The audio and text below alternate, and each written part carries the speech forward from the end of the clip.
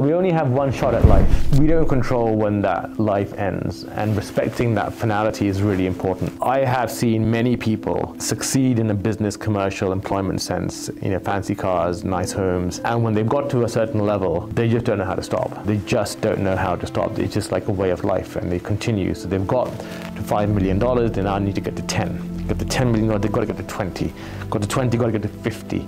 It's like, okay, dude, by the time you get to $50 million, you will have incredibly painful knees. You won't be able to do half the things that you could have done 20 years ago. You may have high blood pressure problems. And yes, money can elevate all those bits and pieces, but you owe it to not just your friends and family, but more importantly, you owe it to yourself to live that one life in a way that you don't have regrets. And the number of people that I can think of who, in their final months or years, I've had conversations, and one of the themes that keeps coming up is I wish I had spent more time away from whatever activity I was doing to generate wealth.